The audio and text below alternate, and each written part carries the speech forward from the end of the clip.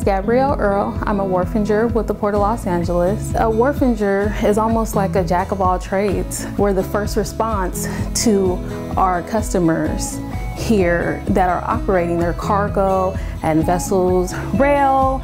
We also have an involvement with the film industry.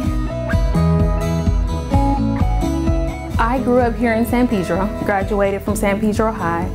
I was very involved in the Boys and Girls Club, the YWCA, and through those organizations, we were always giving back. I was raised where we would have Christmas at my grandmother's house. You open up your presents and then we would go feed the homeless that same day. And just to always be thankful for what you have. So currently and every year and throughout the year, my dedication to the homeless and unhoused is just part of who I am. I'm a child of two veterans. So my mom and my dad, they met in the military in Germany. They both come from two different places. My mother currently works for the city of Los Angeles, and I have a lot of family members that work for the city of Los Angeles. So firsthand, we have the opportunity to see how this city is run.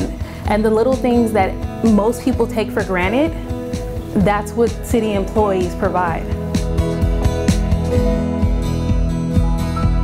When you're a kid, you don't understand operations. You're just looking like, oh, there's a ship over there. So I'm just moving through life and not knowing what's going on. But as I began to promote and move around the city of Los Angeles, and I was given the opportunity to come here to the harbor department, and I began to understand the operations, it was just an eye-opening, amazing thing, feeling like I am a part of just day-to-day necessities for people.